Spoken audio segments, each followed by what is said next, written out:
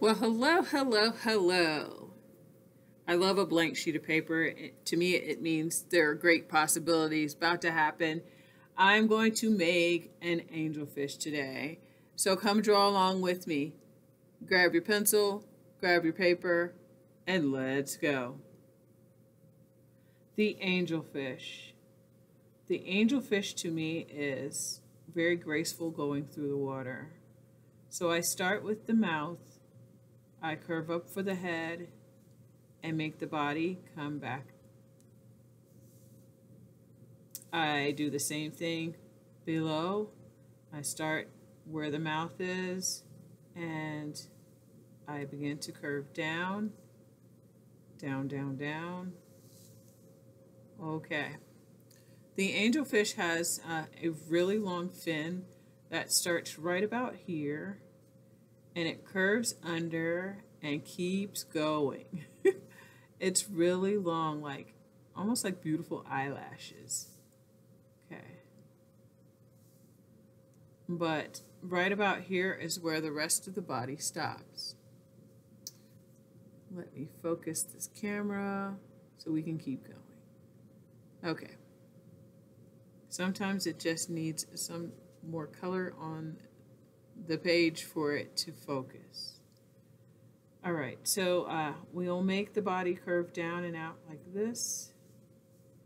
And we will do the same thing from the bottom, make it curve up. We're leaving a space here for the tail. So let's start with the curved line that comes inward on the body a little ways. And then this tail is going to come past that line there at the top and go up. And this one is going to come past this line and go down. And then when we connect these, we connect with a curved line that's slightly curved, just like that. Okay. Like I said, it has lots of frilly fins that make it look just extra elegant. So I'm going to start right about here where the line started to dip down, and I'm going to add another fin that comes down and not as far and comes up right under there. Okay, and right in front of this fin are two long whisker looking fins. So I'm just going to make a curved line and its twin and connect. And I'll do again another curved line and its twin and connect. Great. So this mouth, let's extend the top lip. I call it a lip, but do fish have lips? I don't know. And I bring it down, and then this bottom one, I'm just going to bring it up to connect right there. Cool. This fish has a really big eye right about here. So I'm going to add a circle and a smaller circle inside. Yep, and then I'm going to make an even smaller circle so I can leave a shine. I love to leave a shine on an eye. It just does it make it better? Yes. Yes, for me it does. Truly does.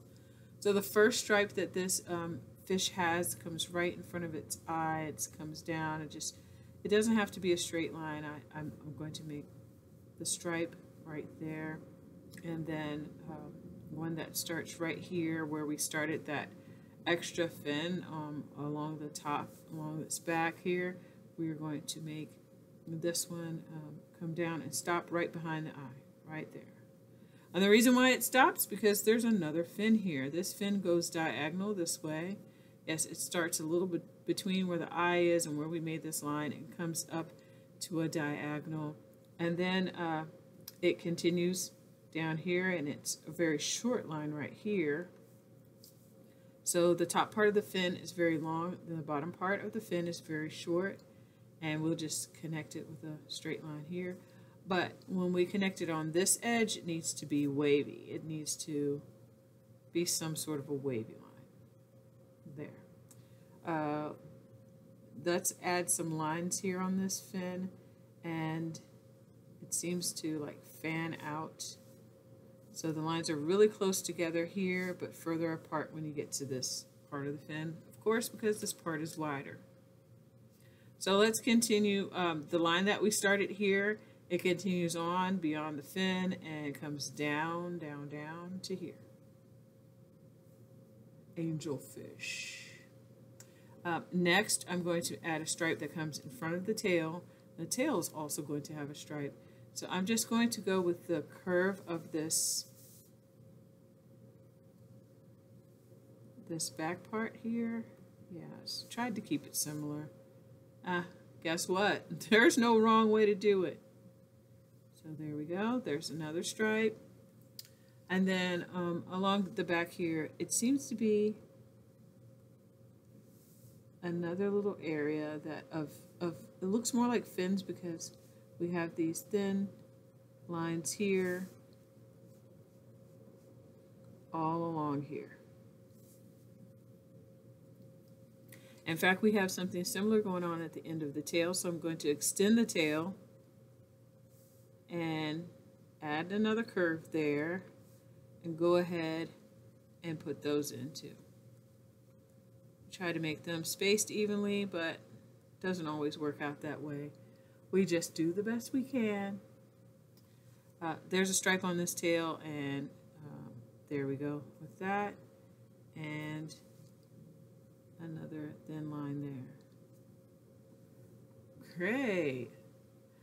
The fin here has some long lines that come along the length of the fin, so I'm putting them close together, as close as I can. Cool, huh? And so does this one. This one has a few lines that goes along the length of it as well. And that, my friends, is an angelfish. I think it's a beautiful creature, and I think I want to add a few little extra things here. So my favorite is just to do some seaweed that looks like it's long. It's a wavy line that curves up and down, like that. I'll add one there, and then I'm going to add like a plant over here that has leaves that are different heights, and around that center of that leaf it's going to be these wavy lines that make up this plant, this seaweed maybe? Yeah.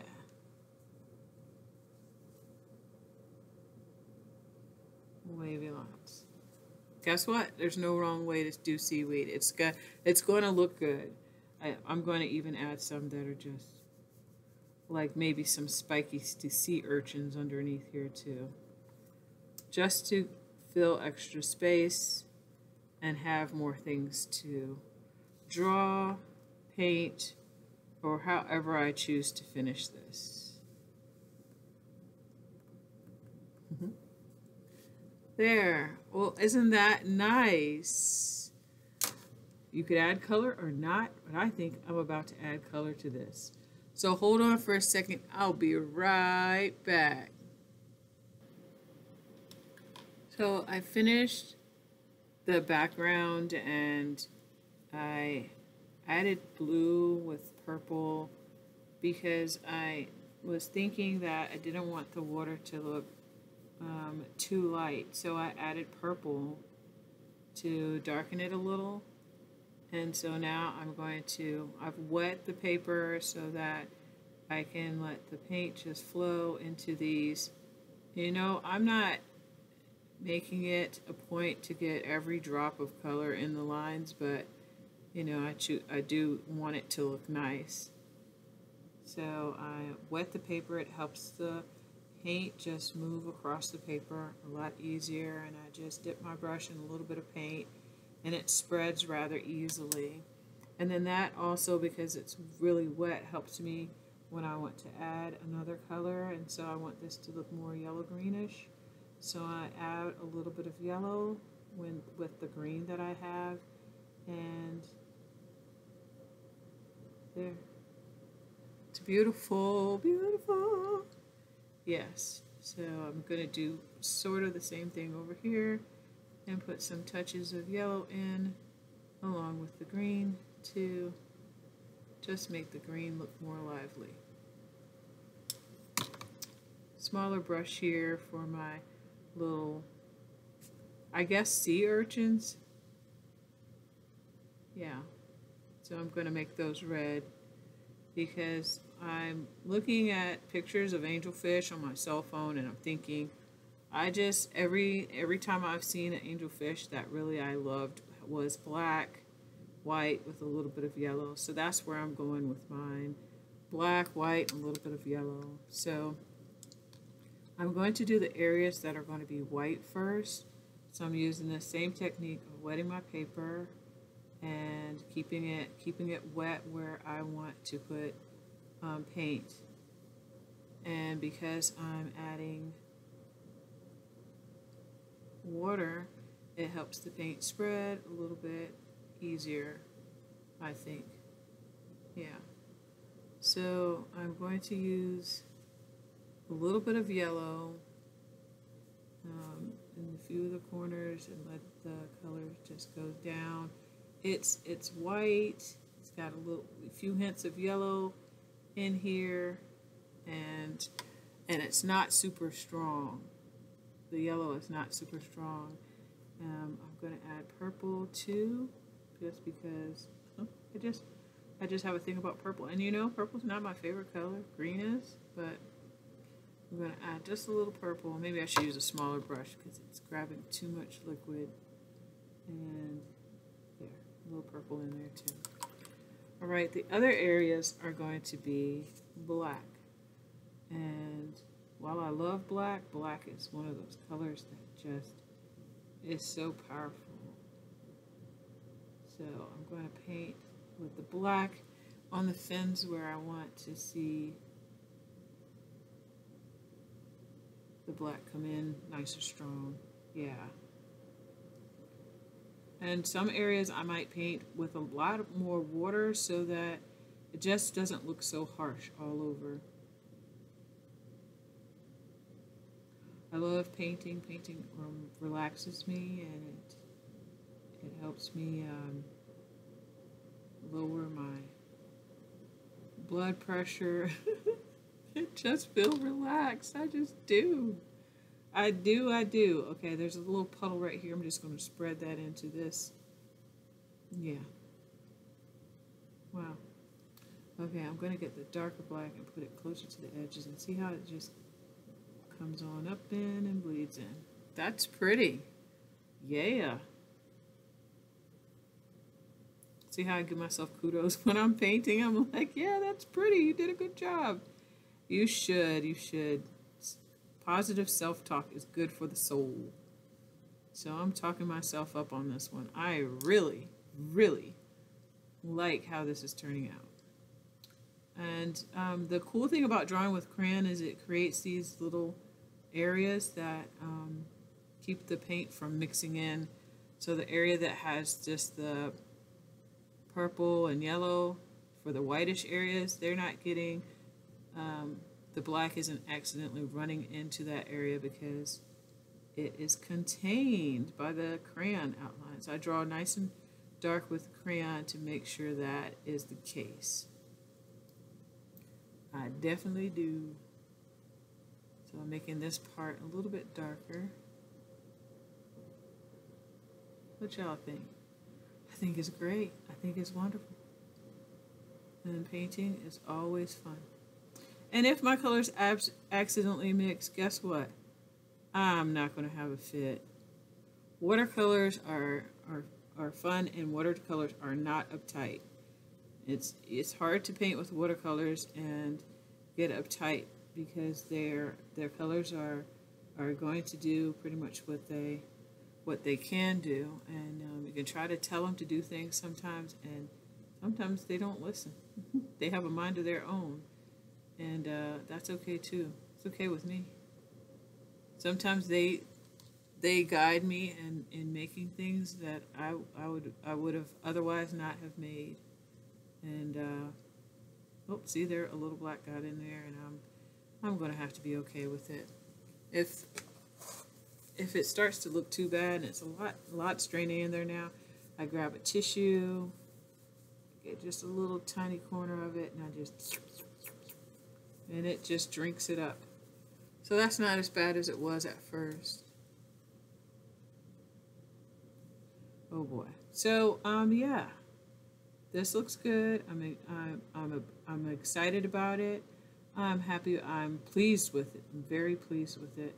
And this is something that is fun to do. And drawing this was fun, and painting it was just as fun as well. So come back and join me again, and maybe we'll make some more cool things. And so with my fish friend, we'll say bloop, bloop, bloop, and goodbye.